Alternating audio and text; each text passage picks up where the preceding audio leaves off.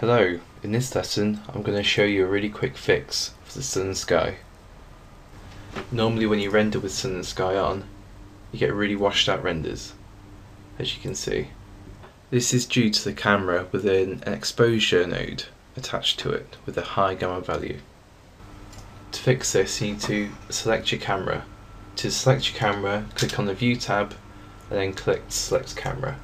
Change your gamma from 2.2 to 1. And then check in your render settings under quality frame buffer that your gamma is set to 1.